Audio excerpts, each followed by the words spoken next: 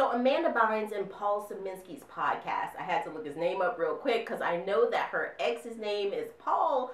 And so I definitely didn't want to get that mixed up or anything like that. Oh, and I actually love the podcast. I'm so proud of her.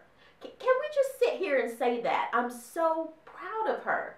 Why is that so hard? Look at what she's been through. Her partner, Paul Sieminski, who was really, he was nice and he was funny. He was very outgoing and engaging, and I like that. But it seems like he wasn't really gauging Amanda's tones. But I love the podcast. I'm so proud of her.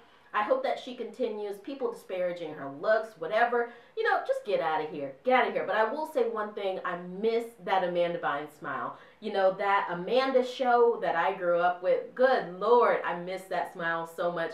And I hope that she brings it back to us one day.